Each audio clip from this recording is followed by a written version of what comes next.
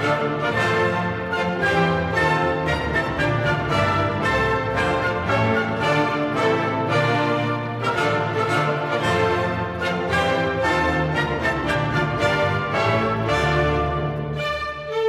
evening. I'd like to welcome everybody to our candidates forum tonight.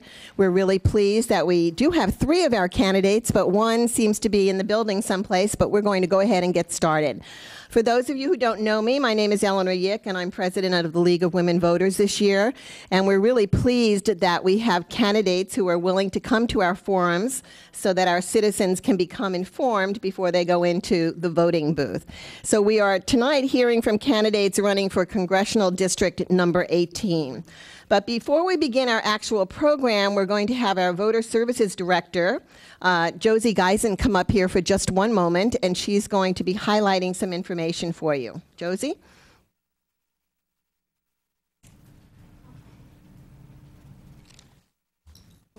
As you know, we have a new system. As you know, we have a new system. Can you hear me? Okay.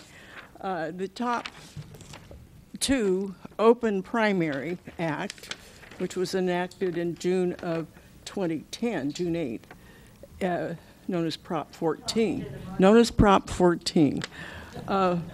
Now, it sounds formidable, and I was concerned. However, the Registrar of Voters put this nice little chart out, and on the left, when there's plenty of these out in the foyer on our League of Women voter table. Please take them. The left is the presidential. The right is local. They are not involved. The center is the voter-nominated top 2 open primary. And those include the state senator, state assembly, U.S. senator, and U.S. representative. And that's it. They will go on the top 2 of the voter-nominated contest to November, where there'll be a runoff. And then we have other material out there. Easy Voter Guide is very important. Pros and cons. We also have the propositions 28 and 29. Okay? Thank you.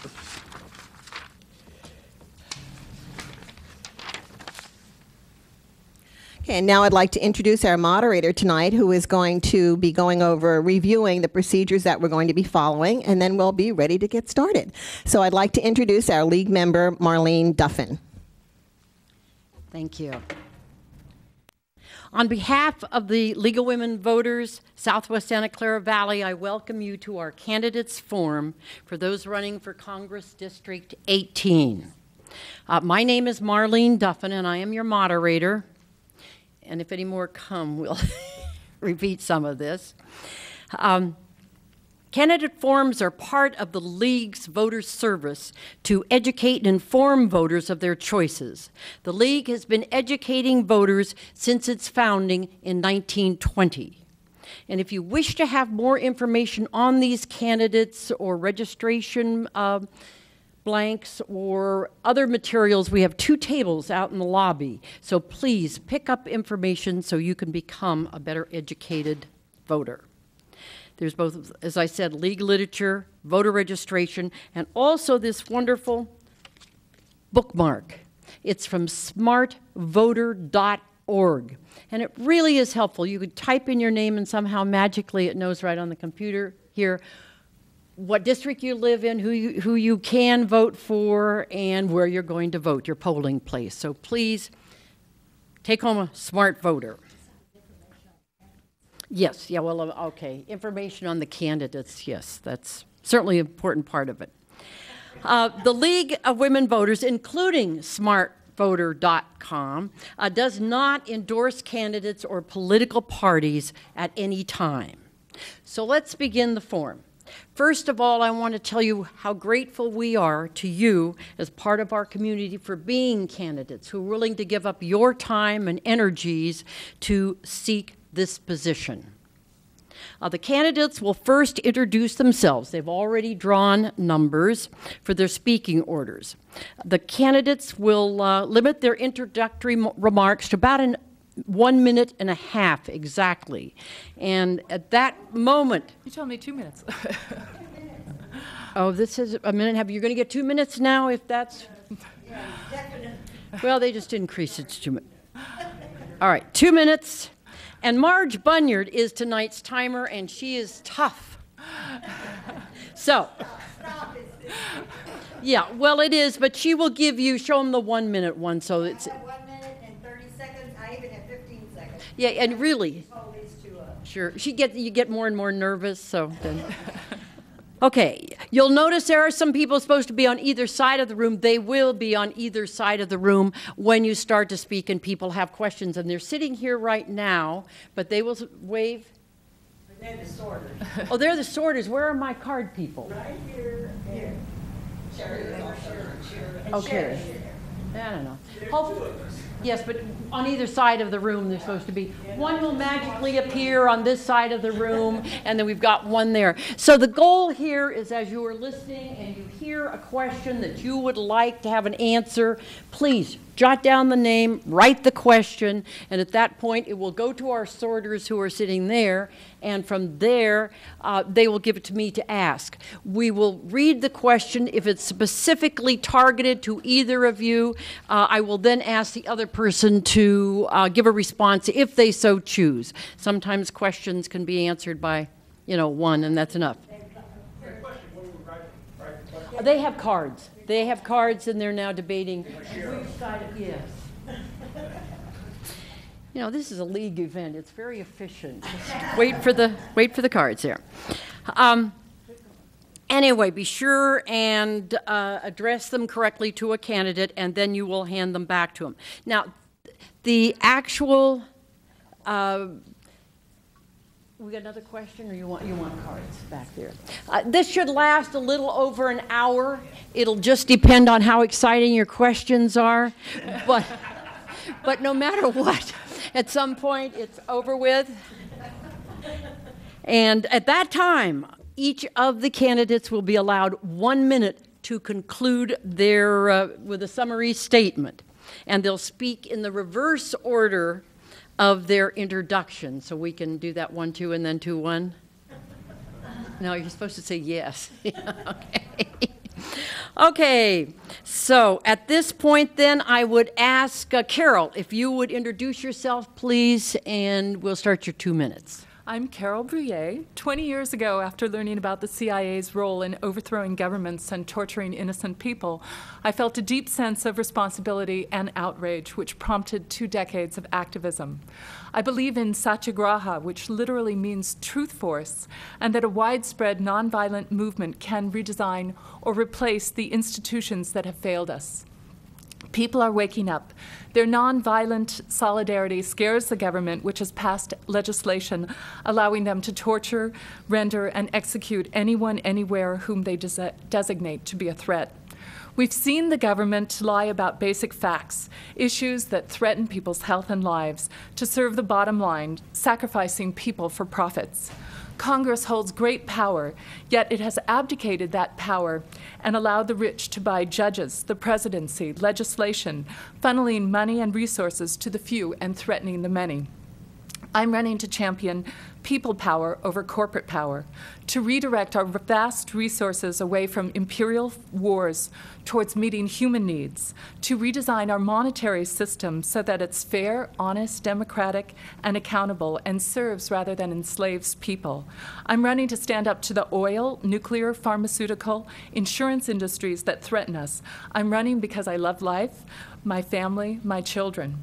We can trump the corporate forces, fear, greed, the narrow pursuit of profit. We can expose the lies that veil the dominant institutions. We can dismantle empires, recognize and respect human rights, realizing that legitimate governments serve all their people.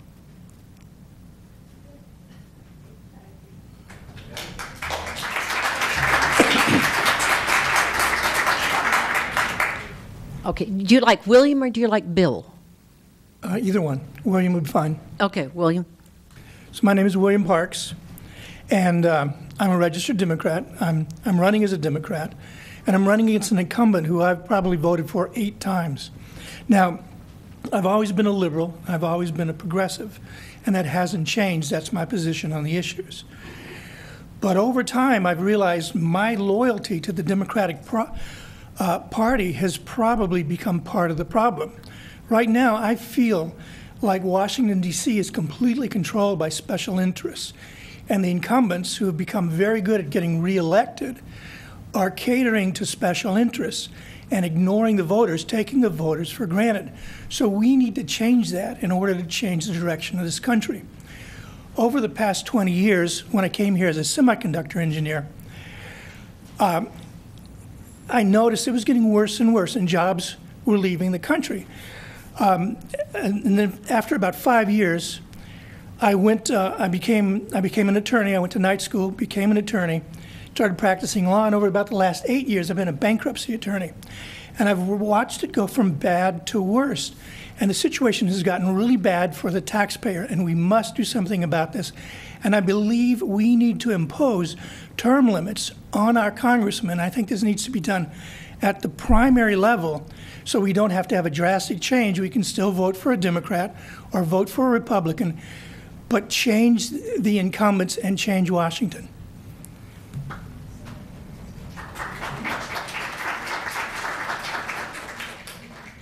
Our president will now read a statement.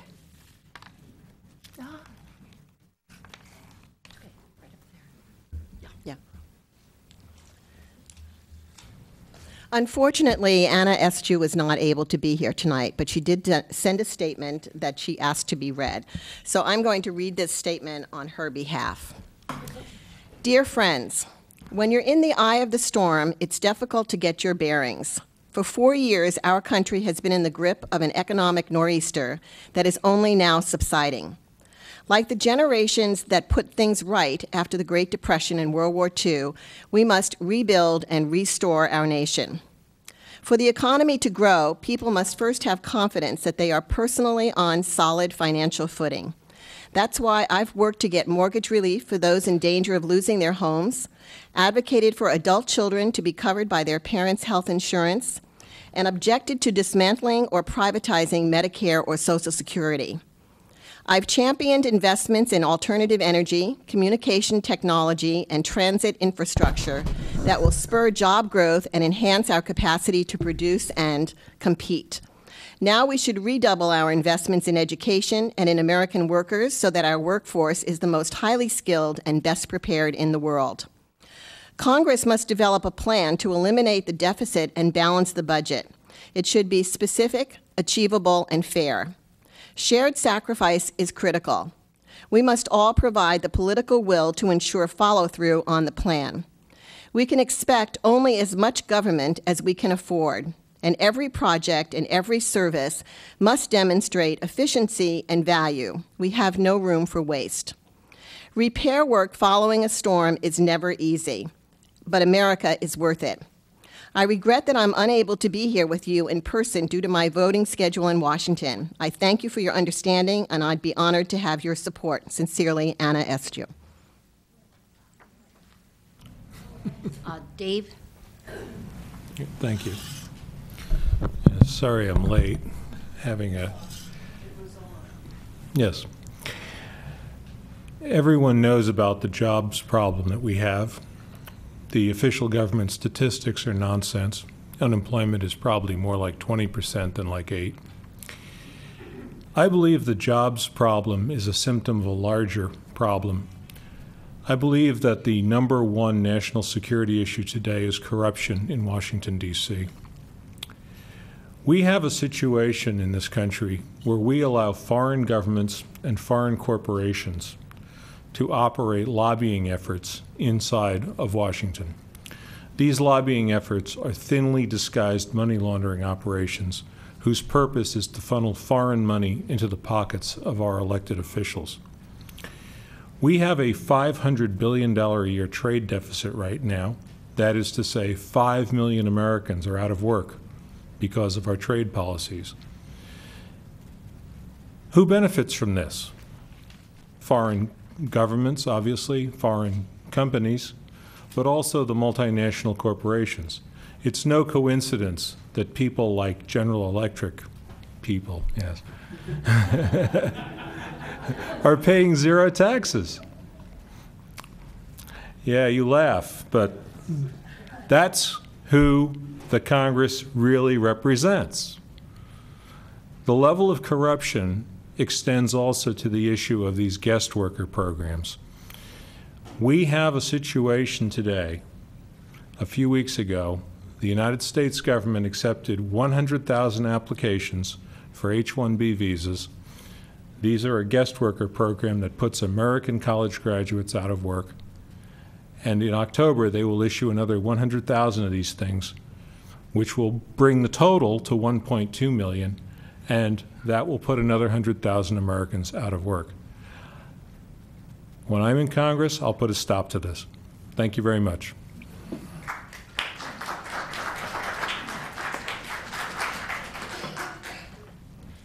All right, I've got a few questions here. I'll just...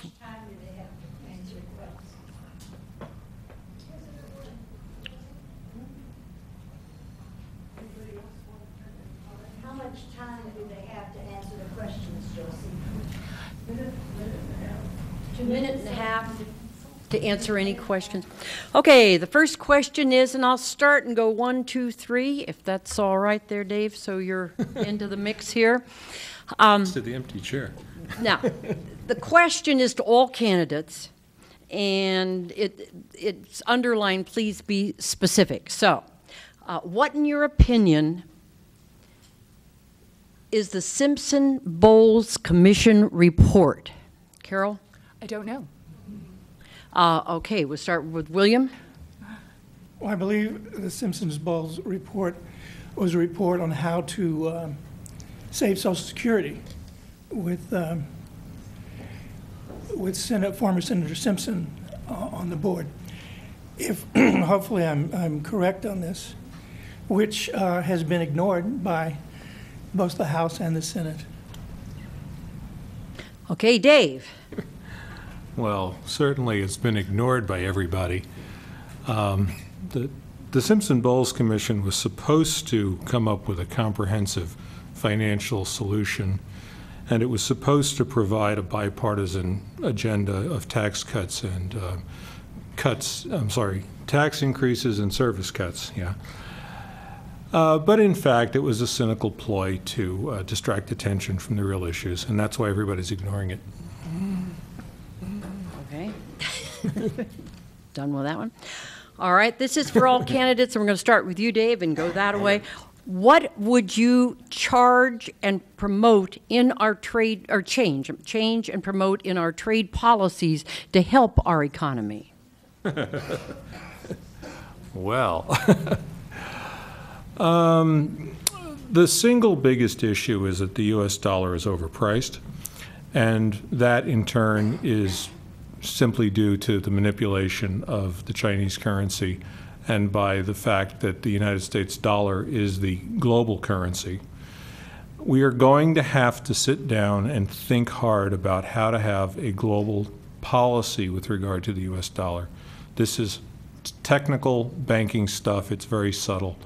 But we can't just la-di-da have $3 billion or $3 trillion or whatever gazillion dollars is floating around outside of the U.S. with no idea who really has it, no regulatory authority over it, and no way of being certain whether those dollars are going to come home to roost someday. We need to have a global banking regulatory environment to prevent the current global dollar situation from blowing up. The trade will fix itself once you've accomplished that. Thank you. William? Yes, I believe the problem with our trade policy is the problem with our country, and that's the influence of money and special interest in Washington, D.C. Again, the politicians are catering to special interest, giving them what they want, while they pretend to be acting on behalf of the voters of their districts. Now, we need a trade policy that is fair. Washington always promotes free trade, but the only thing free about it is it's free for other countries to import anything into this country they want. And it's not a quid pro quo. We do not have that same opportunity to compete fairly against and import to the other countries. So what we need to do is we need a policy that will keep the jobs here. The recent trade treaties, going back to NAFTA, has hurt the American workers and cost us jobs, up to the most recent one, which would be Colombia. And I think most of the voters don't even understand why Barack Obama was in Colombia, but he was there to sign the new trade agreement, which is going to cost American jobs. Carol. Well, I think free trade is a great misnomer. It's almost like a free license to kill, a license to steal, a license to exploit, and it's been going on for hundreds of years. What has happened, too, is we've created these transnational institutions like the World Trade Organization that are actually illegal entities. They weren't democratically elected.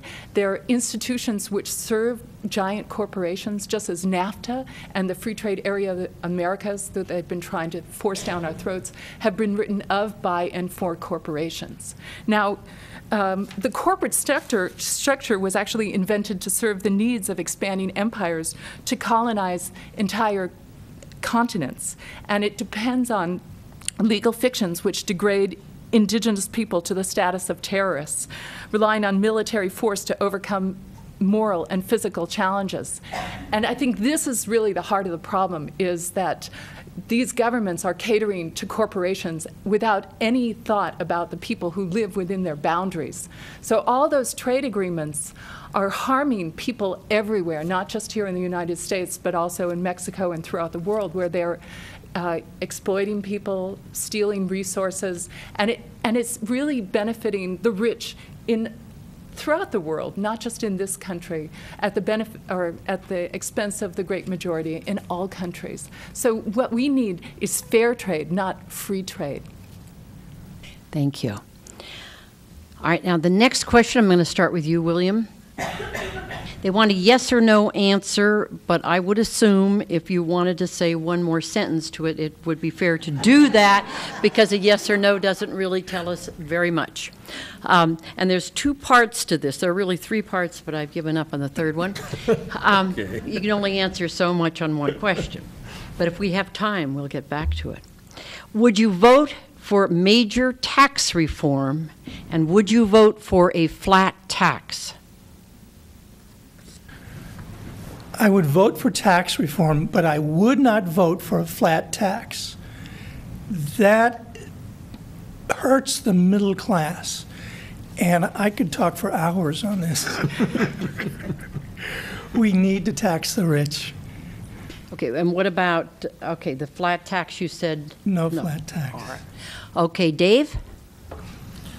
Well, I'm not a fan of the current tax system. If I had my choice, I'd go back to the 1983 tax system. So, yeah, no flat tax. Okay, and would you vote for a major tax reform?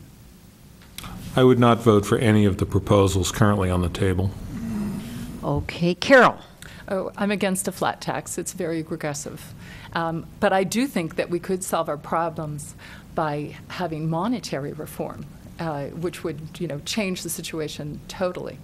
And I'd love to expound upon that if you are going to allow us to tackle the major issues that we think confront us. One or two sentences. Monetary reform meaning what? Meaning, well, Dennis Kucinich proposed H.R. 2990 last fall, and it would end the bank's license to create money. It would nationalize the Federal Reserve, enabling the government to fund itself without indebting future generations. It would create a public works program to spend $2.2 trillion into circulation to maintain our infrastructure. If new money is spent on real non-military goods and services, it will not create inflation. We have to reclaim the power to create money which has been privatized by the banks, which have used it to buy our politicians, write policy, and dominate the country, and loot the world. Okay. All right, I just want to make sure you got it. Okay, here's a question. I'll give you the first part of, or the second part, and then mention just the first, because the first is a statement, which we want questions, not statements. But what is your stand on universal health care with a single payer financing? And basically, it's referring to the fact that Obamacare doesn't cover everyone and keeps the insurance companies making huge profits. That's their opinion. But let's start now with you, Dave. Yeah. Well, I don't think I like any of these proposals. The United States has not had an adult conversation about health reform yet. You know, here's a couple of facts. If you're white, America has one of the best health insurance systems in the world. If you're not white, it has pretty much in the middle of the pack, better than Botswana, not quite as good as Greece. That's a fact. You know, you look at infant mortality rates, black women are 3 or 4 times higher infant mortality than white women. You know, and yet at the same time, we're spending insane amounts of money on very small improvements in people's lifespan. We spend $100,000 to make somebody who's going to die anyway live an extra week or two. We have to really deal with these issues. Yeah, I would like to nuke the insurance companies. Yeah, I don't like them, but but you know, that's what I think. Obamacare is wimpy and moderate and is going to fail for that reason. You know, it's not radical enough to appease the Green Party here, and it's not, and it costs too much to appease the radical Republicans. What are you going to do? You're going to mess everybody up. So no, I don't like any of these plans. Carol. I'm Good for luck. a single payer. Every civilized, industrialized country has one. My husband's Canadian. It makes perfect sense. If we cut out the insurance companies, we have more than enough money to cover the needs of every single person, and it should begin as soon as possible. Okay, William. We need universal health care and we need single payer. The problem with our health care, one of the biggest problems with our health care today is the insurance providers. The insurance providers answer to Wall Street, and every 3 months they have to show an increase in profits. And the way they do this is by raising premiums and denying coverage. And this is just going to go on and on and on until it's changed. And unless we change the system in Washington, D.C., and the stranglehold that corporations and special interests have on our leaders, it won't change until it just collapses from its own weight. All right, this is a question all dear to all of your hearts. So let's hear the answer to this one. Let's see, I think, Carol, it's your turn to start first again.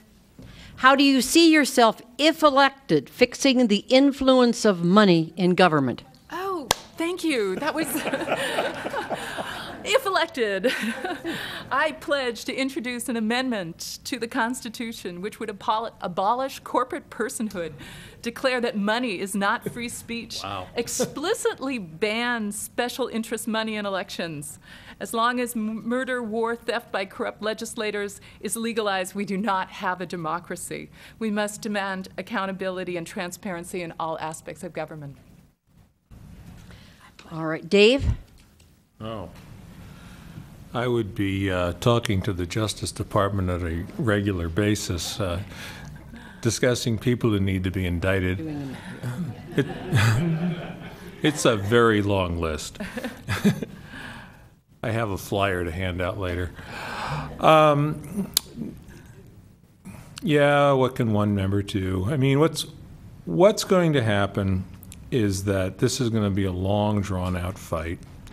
We're going to have to take back the government one congressional race at a time.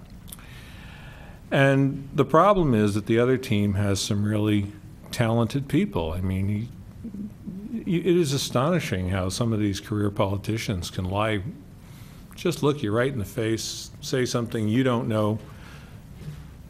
It's obviously false. Both of you know it's false, and they'll look you right in the eye and tell you it's something. Incredible talent.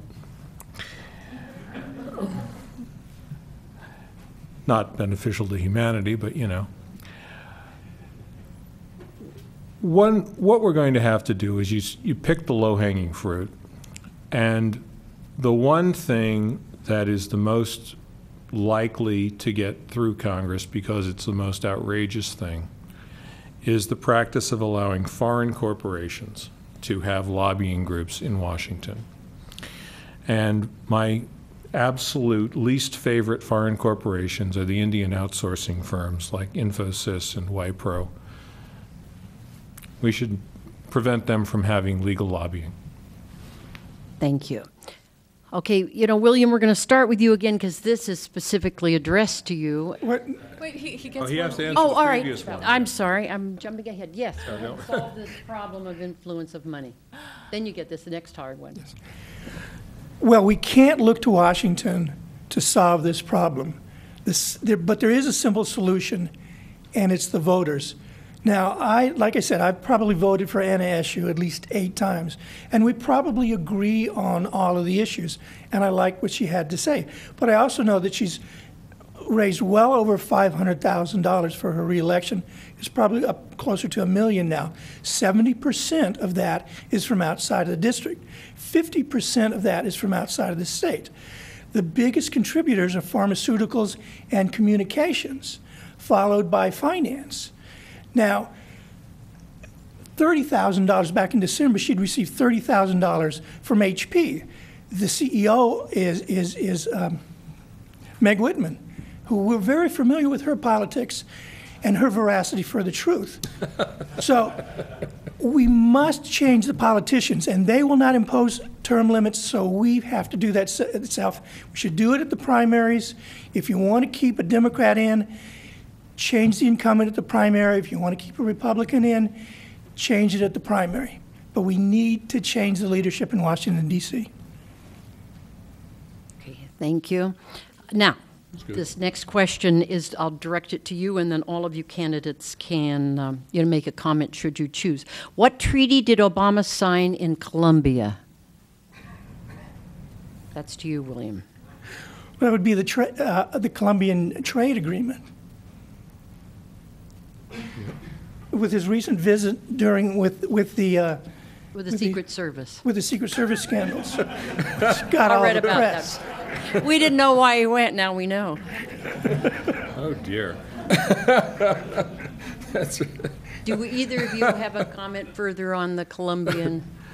Okay. Yeah. Do you? Go ahead. Yeah, the U.S.-Colombia Free Trade Agreement is probably going to cost between 30 and 50,000 American jobs. That number is remarkably consistent, whether it comes from the Heritage Foundation or from the AFL-CIO. Left to right, everybody agrees this treaty is going to cost 50,000 American jobs, more or less. Can I just add something too? Yes. The free trade area of the America, that was opposed by people throughout the Northern Hemisphere and the Southern Hemisphere. And what has happened is they've been making these treaties with Chile, treaties with Panama, and all these other countries, because it's much harder to fight when it's done one treaty at a time. They manage to sneak by. It's harder to get a lot of people to gather to oppose them. Most of these treaties are actually, the negotiations are in secret. They know that people will oppose them and be very visible. That's why they moved the G8 summit from Chicago to Camp David. There's a lot of opposition to corporate rule and these agreements because they harm people everywhere. If I could get 20 seconds for that. The U.S. Trade Representative is currently negotiating something called the Trans-Pacific Partnership. They choose to not call it a free trade agreement because that term seems to have gotten a bad reputation. But this is another one of these NAFTA giant rip-off free trade agreements. Okay, now this is a question to all of you, and if you could try to make it short here. How would you feel about an audit of the Federal Reserve? And we'll start again with you, Carol. I think they did an audit, and they were horrified by what they discovered as to how much money was given to foreign banks. I mean, it's completely scandalous, and I suggest people go online and find out the astronomical figures that the Fed has been passing out to foreign banks. William? Yes, yes, I would support a regular audit of the Federal Reserve. Right. And Dave? Yeah, I tend to agree with that. But much more comprehensive reform of the Fed is called for. And the opportunity is coming up. The 100th anniversary of the Fed is December of 2013. That's an auspicious day to make some major changes in the governance of the place. Audit should be part of that. Okay, we'll start with you, Dave, on this one. What is your position on Citizens United, the Supreme Court ruling based on corporations as people? Wow.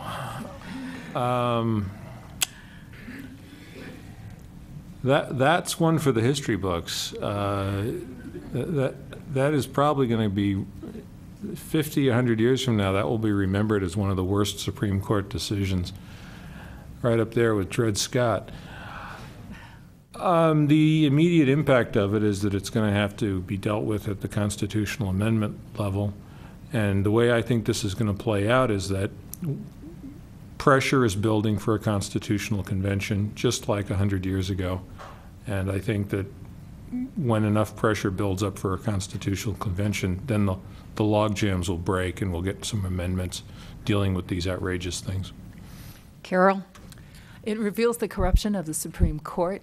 If people aren't familiar with the Powell Memo in 1971, please look into it, and it sort of lays out the plan in order for corporations to exert more power over society. They wanted to have more influence in the court, and through those decisions, empower corporations basically against people, and they've held to that plan.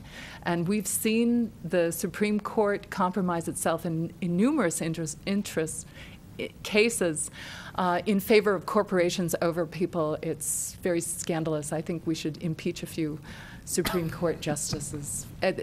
Also, that decision overturns a 100-year history of it used to be a felony for corporations to influence elections, and for it to just ignore 100 years of history with that decision, it's just outrageous. I had a radio show, and there was a guy who actually walked across the country the most he had done politically before was put up a yard sign, and he was so thoroughly outraged. He was like 70 years old. He walked across the country in protest. Okay, and William? Well, it's a terrible decision, but we shouldn't just shrug our shoulders and think that we need to amend the Constitution, because even if money is speech, we can regulate speech. We can regulate time, place, and manner. Speech is regulated. So we can still regulate money, and we need to do that. But also, I know this is kind of like a broken record, but this is my message. If we impose term limits on our elected officials, they will be more interested in representing the voters than they will be in getting reelected, and they won't be catering to special interests and their money. Now I have a very easy question here for you, and I'll start with you, William. What will you do to create jobs for the 10 million unemployed? Okay, well, I'll take that as a question about the economy. First of all, there's a lot of things that we need to do for the economy. We need a fair taxation system where everybody pays their share. We need to cut defense spending, and we need to stop the war in Afghanistan, and we need to end our dependency on oil. As long as we're dependent on oil, we'll never have a recovery. We started to have a recovery a few months ago. The price of gas went up, and the recovery stalled. And it's not supply and demand. You can't drill your way out of it. Supply is regulated by OPEC, so we need to get away from oil. Now we need a jobs bill that rebuilds infrastructure, rebuilds schools, funds educations, teachers, firemen, police officers. We need to create jobs and construction on the infrastructure. Dave? Yeah, it's a tough one. I mean, the problem we've had so far has been that when Obama had that stimulus bill, I think that most people who are knowledgeable about macroeconomics were of the opinion that a 4% stimulus was not going to do very much against an economy with 9% unemployment. And in the event, it didn't do much. And I remember people saying, half a loaf is better than none. Now, what I told them was, half a car won't get you anywhere. We can create a lot of jobs in this country as long as we do two things. The first thing is that the Federal Reserve has been increasing the money supply these last 10 years in these various bailouts and stimulus quantitative easing programs, and it's all been in the form of debt. That's why the debt-to-equity ratio in every sector of the economy is at historical levels. We need to tax the Fed or have the Fed declare a dividend. Doesn't matter where it goes exactly, but it has to be in the form of equity capital rather than debt. The debt problem in this country can only be solved by creating equity. And in terms of, putting the people to work, I go to every public school around here looks like a trailer park. It's insane. We've got unemployed construction workers, 6-8 million of them, and we can put them to work building schools. It's very easy. Carol? We live in the wealthiest nation, yet the local, state, federal governments are facing budget crisis and cutting services. No one's been held accountable for the largest financial heist in history. The recession is an allocation problem. Less than 1% own the majority of wealth. If we took back the ill-gotten gains and required state-chartered corporations to serve the public interest, we wouldn't be in this mess. Our money system has a profound effect on our lives. Stephen Zarlenga, a historian of money, says, over time, whoever controls the money system controls the nation. Wall Street has privatized our money system. The big banks are licensed to print money. They issue 90% of the money supply. Is it any surprise that Wall Street runs the country? Money's value comes from society, so the way to issue money is through a government which provides real services to all and removes the national debt tax burden off the middle class and the working poor. H.R. 2990 does that.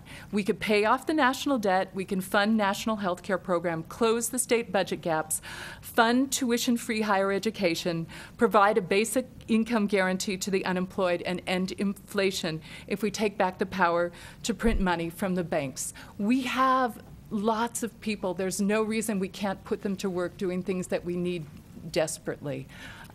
We should be able to solve this problem if we solve the who creates money problem.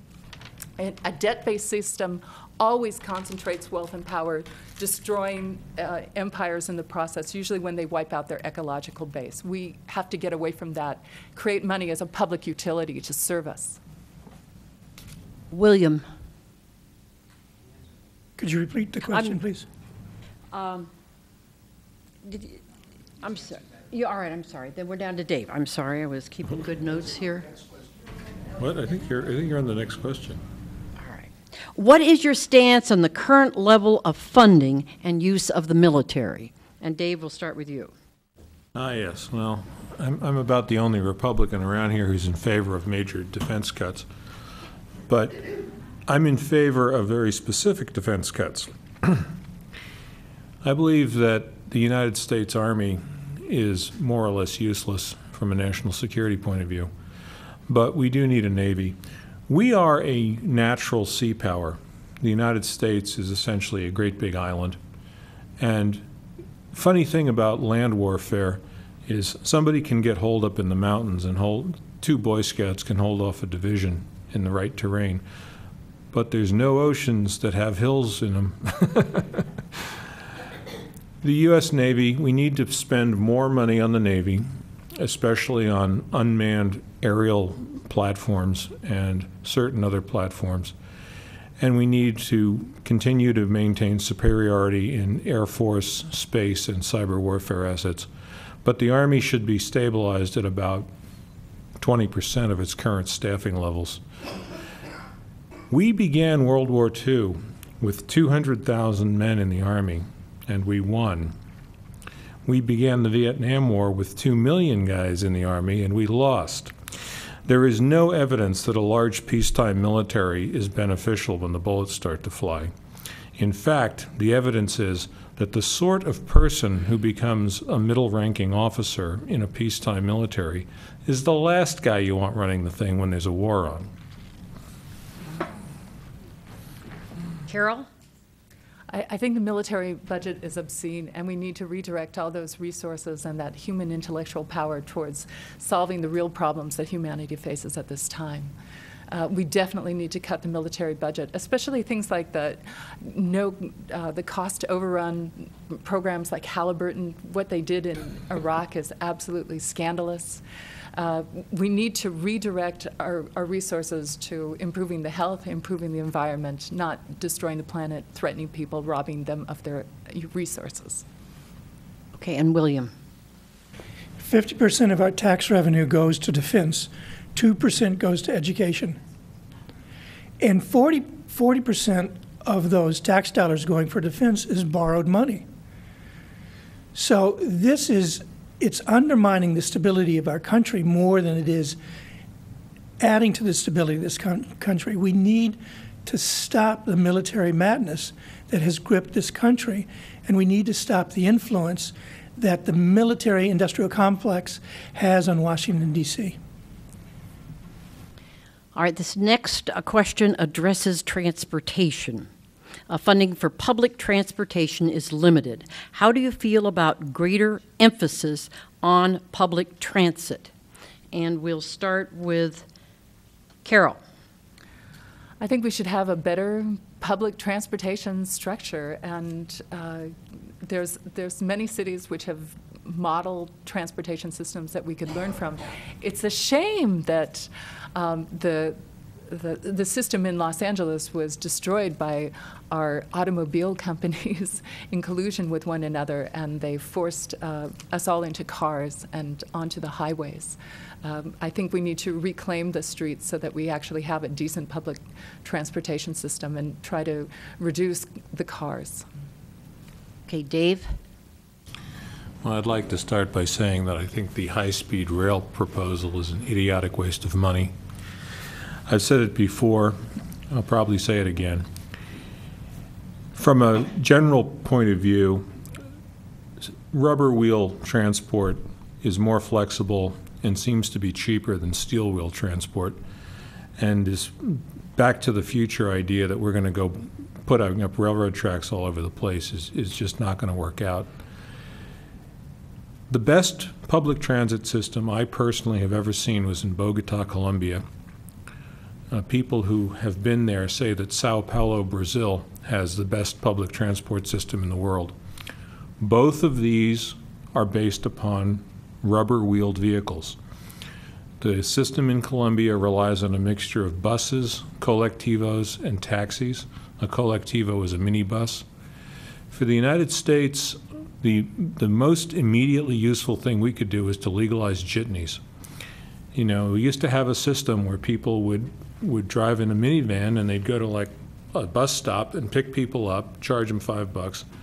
The practical result of jitney buses is that these are people who are acting as part-time bus drivers, and a little more organized than a carpool, but they only are doing it during rush hour, which is, of course, when you really need to get people out of their individual cars. So legalized jitneys. We need mass transit. We need to reduce our carbon footprint, and we need to get off of oil. And so we need to invest in all types of mass transit. Clean, efficient biodiesel buses. I think we would benefit from a high-speed train in California, and I hope that goes through. We need to do anything we can to get off of oil. All right, this question is, do you support a woman's right to choose health and reproductive choices? And Dave, we'll start with you. Yes. It's none of the government's business. You know, we over at the Republican Party occasionally have discussions of the form, can we throw that guy out of the party? I'm not going to name names, but a lot of them live in Virginia. William? I support a woman's right to choose, and this is being threatened from the right, and not just the right to choose, but also reproductive rights and birth control. And it's a very important issue, and we need to do everything we can to protect a woman's rights to choose. And Carol? Yes, definitely. All right, here's another very easy one. What would you like to do about climate change? And Carol, we'll start with you. I think we have to do everything we can to rein in the oil industry as well as the nuclear industry and put most of our resources towards renewables. I also think we need to reform our patent system because our patent system has been repressing technologies which could solve a lot of our energy needs, and other countries can leapfrog over the United States because of the strength of the nuclear industry and the oil industry in this country, so that we can't actually access a lot of these technologies just because of the patent system. It's so prohibitive for really innovative technologies. Okay, Dave? Well, I'm not a fan of nuclear power. I think that trading in carbon dioxide emissions for radon, krypton, and xenon emissions is a poor trade-in. What we need to do at the end of the day is we need to have a carbon tax. And I know that this is politically very, very difficult, but the proposed cap and trade is a fiasco. It's a big scam, and it's not going to work. And the proposed cap and trade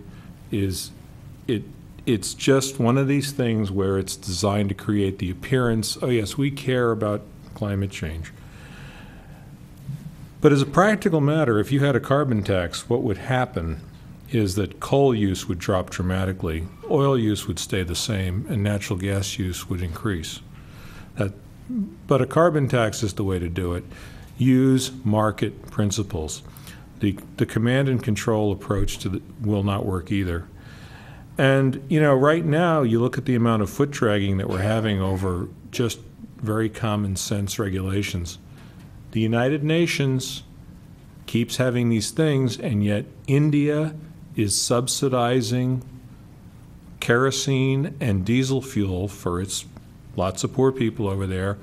Various third world countries are subsidizing their population consuming petroleum products. You know, it's not just the United States. We need to have an international treaty prohibiting these kind of subsidies. All right, and William? Climate change is a real problem. We need to do everything we can to reduce our carbon footprint.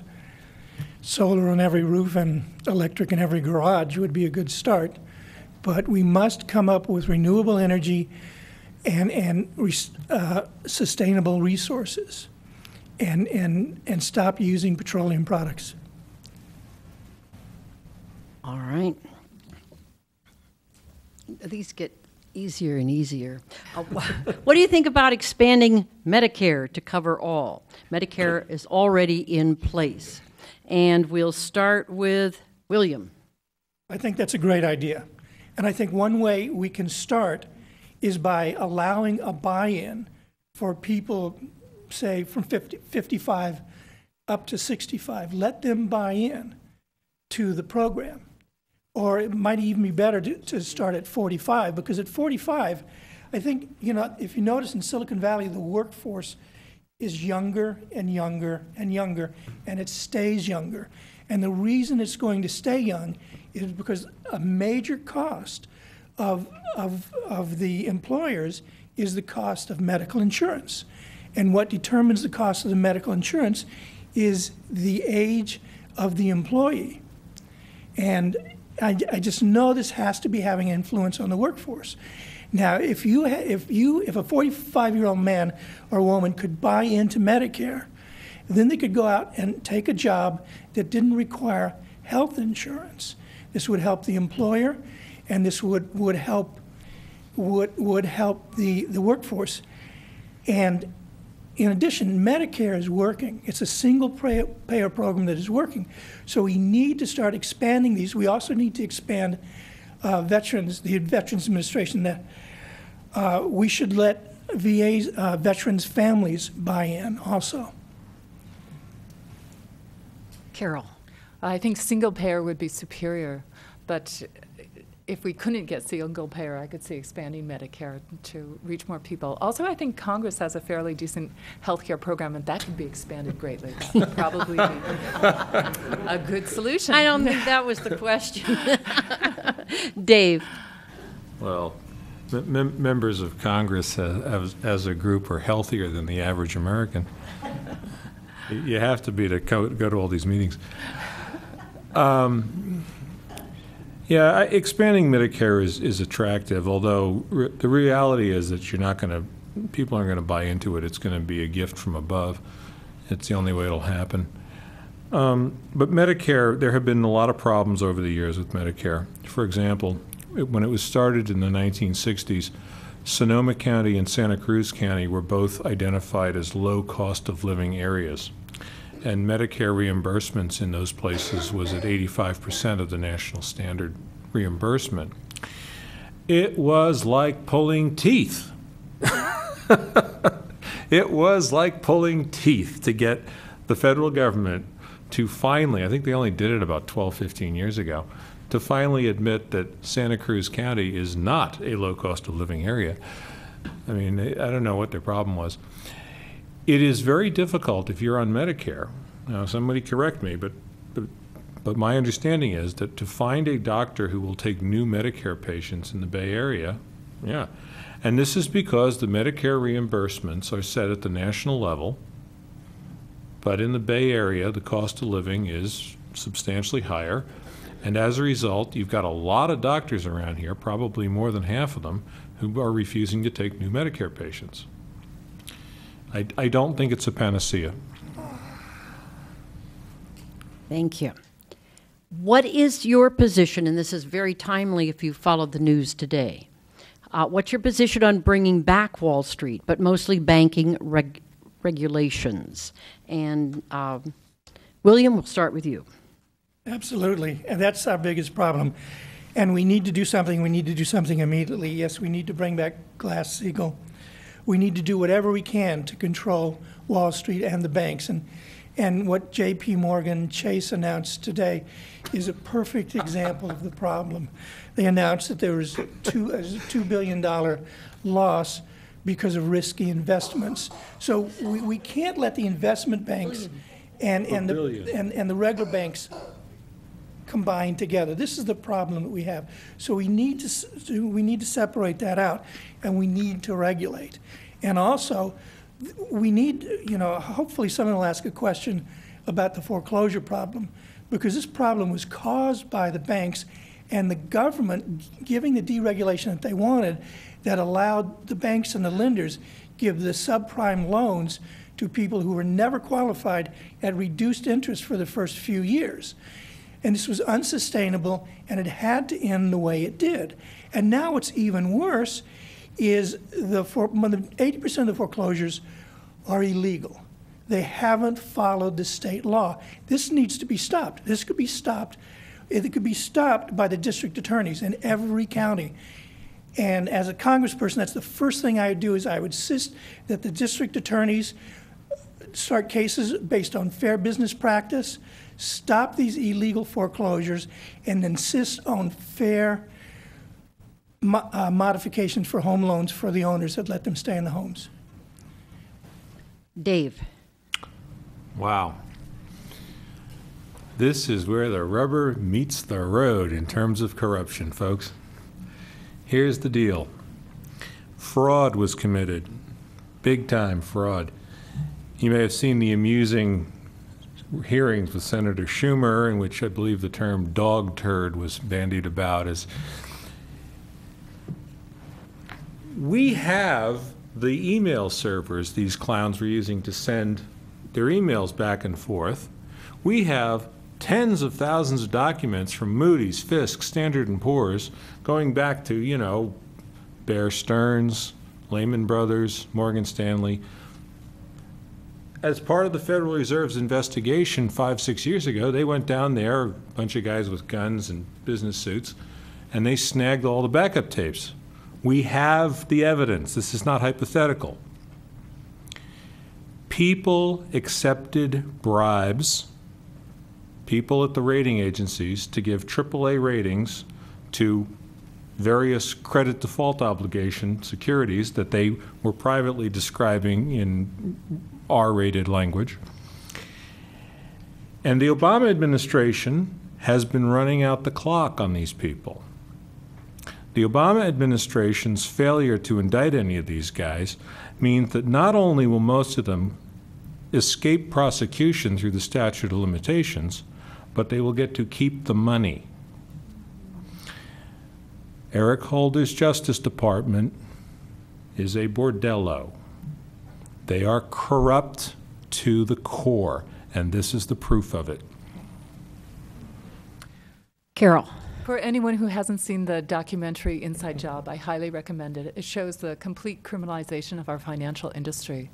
William Black helped to recover some of the money stolen in the savings and loan debacle during the 80s. There has been nobody trying to prosecute those who have committed horrific control fraud in the wake of the recent crisis. The crooks are writing the rules and changing the rules and taking as much money as they can in the process in the most flagrant way. We need to have some accountability. We need to recover some of the money, and these people should be prosecuted. Glass-Steagall is like the mildest reform. If we reinstate that, that would be a help. But in some ways, the whole speculative realm is aiding and abetting fraud. That's all there is to it. All right, this question revolves around dependence on oil. Would you support a requirement that all oil from the United States government areas are refined and used in the United States? Dave, we'll start with you. No. That's one of those stupid feel-good laws. We actually are gaining a certain amount of strategic leverage over people like Venezuela because they do not have the ability to refine their own oil. So Venezuela has no ability to embargo us of crude oil because we would be very easily able to embargo them on refined products. It's ironic when you think about it. We import 3 billion barrels of oil into this country every year, more or less. We are currently paying $300 billion a year for that oil. That is a major contributing factor to our trade deficit. Use the market. Do not pass silly laws and then make-believe law enforcement tax it. We are paying $120 billion a year for Central Command operation. Army, Navy, Air Force, Marines, Qatar, Doha, Kuwait, Diego Garcia. $120 billion a year, and oh yes, young men coming home in body bags. Pay at the pump, folks. If we're importing 3 billion barrels of oil and we're paying $120 billion a year, the math is we should have a $40 tax, $40 a barrel tax on imported oil. That is what I'm in favor of. Carol? Yeah, he's right. And the oil industry is completely subsidized by our military. Not only that, but the oil itself is very toxic to all life. It should stay in the ground. We really need to get off of oil and to go for renewables. I don't know the exact mechanisms to do it, whether that law that you suggested where we only consume the oil in this country would be a benefit. I do know that in California, The oil companies are taking a lot of money, and they're not paying for any of the harm or the damage that they cause. And this is the case in almost every place where the oil companies are extracting oil, and the people in those environments are paying the cost. What happened in the Gulf of Mexico is obscene, and what Obama did to help the oil companies and deny the toxicity of the seafood in the Gulf of Oil, and to push that on the American people, I think it was horrific. We need to recognize how bad oil is for the air, for the environment, for all life, and to get off of it as soon as possible, and to build the infrastructure so we can go to renewables or reduce our consumption. Okay, and William. I would support a tax on oil coming in. I know that the question was, would I support an embargo to domestic? Would you support a requirement that all oil from U.S. government areas are refined and used in the United States? I think domestic oil should stay domestic. And I certainly don't think we should take a Canadian oil sand and pipe it across the country, refine it in Houston, and then ship it to China. Or France. Or France. That's the wrong thing to do. And increasing that supply is not going worldwide. It's not going to affect the price of oil here. So I would support the tax. I would support the embargo. And we do need to do everything we can to reduce our dependency. Thank you. How are we coming? Okay, well, let me give one last question here, as best as I can read this. Some of you are going to get English writing lessons after this. Please provide specific examples of foreign governments control corrupting our legislators. And we will start with William. Well, I'd have to think about that for a minute. Specific. Well, I think, well, certainly the lobbyists, all countries can lobby here, and they can donate to campaigns, and that needs to be stopped. And I don't know any specific ones, but since this is the last question, let me go off that question for a minute and say that in addition to the things we've talked about, I also want to say that we need to repeal the National Defense Administration Act. Just a minute. You will have a closing summary. All right. I'm not taking that away from you. This is just the last question, so let's... Okay, so I can't think of any specific examples of that. Okay, that's right. Dave, any specific examples? Yeah, in 1991, the Emir of Kuwait spent $100 million hiring half of the lobbyists in Washington, and he bought himself a war. You may have heard about it. We liberated Kuwait. During the second Bush administration, the government of India paid a large amount of money to various politicians in the U.S. Senate and in the executive branch, which resulted in something called the U.S.-India nuclear deal. In addition to being a violation of the Non-Proliferation Treaty, this treaty basically boils down to the United States government selling the Indian government nuclear weapon components. This is so completely not in the U.S. national interest, I cannot describe it to you. Large amounts of money exchange hands. Haley Barbour received $1.2 million from front groups representing the Indian government in his race to become the governor of Mississippi. Anna Eshoo has received money from various Indian corporations, including Infosys, Wipro, Tata, or more accurately, their subsidiary, Tata Consulting Service, and I believe HCL. It is my opinion that Anna Eshoo receiving money from these Indian corporations is the reason why she has been so supportive of the continued importation of cheap slave labor by Silicon Valley corporations. I believe that Anna Eshoo has betrayed 1 million American families for $5 apiece. She received $5 million in campaign contributions over the last 12 years, and at the same time, 1.1 million American jobs, good jobs, jobs that require a college degree, were lost. She sold out American college graduates for $5 apiece. There's your example. Carol. Bandar Bush, who was Prince Bandar, became a member of the Bush family, and I know that Saudi influence had a great effect on the Bush family and their policies. Just one example. Thank you all. And at this time, I'd like to conclude this question period and ask each of you to give a 1-minute summary statement. And we'll work backwards. So, Dave, we will start with you. Well, with all due respect, I'm afraid my colleagues here, in the event that they were elected, would find themselves in the unpleasant position of being a freshman congressman in the minority party.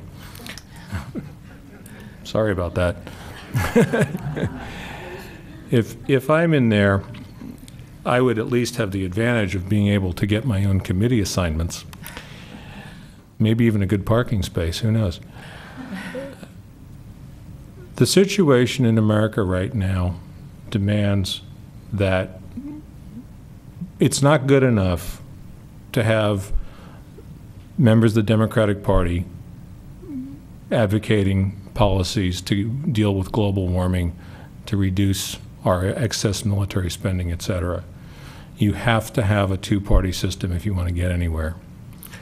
And the major difference between where I'm coming from and where the Green Party is coming from is that I believe that taxes on pollution are the way to go, not regulations. But I think we all agree that it is not in the U.S. national interest to have the sea levels rise 30 feet. So that's why you should vote for me. And oh yes, you should vote against Anna Eshoo. William? Okay, I think we've, excellent questions. I do think we've covered all the topics. The few things that I want to add is that I support marriage equality. I think this is long overdue, and I think this needs to come about nationwide.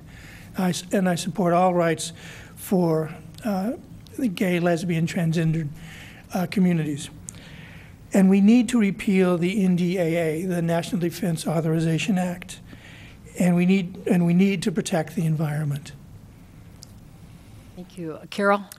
I ran for Congress to raise a taboo topic back in 2006, and since then I've been shocked at the continuity of government between the Republican and Democratic administrations as they have perpetuated a war economy, attacked all human rights, and facilitated a global heist.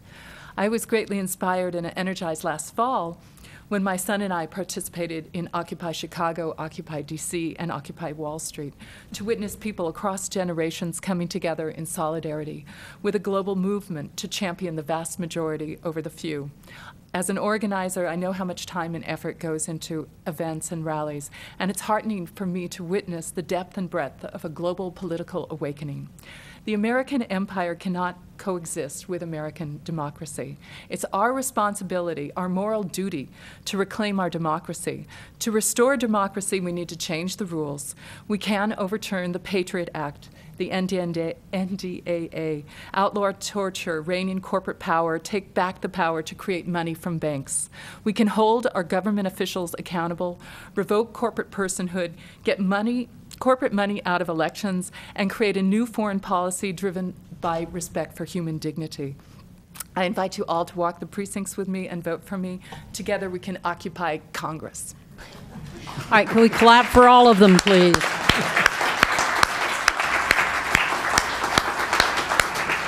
At this time, I'd also like all of the League of Women Voters, please, who have helped on this panel tonight, could they all stand so we could clap for them? Oh, yeah. Yes, there you go.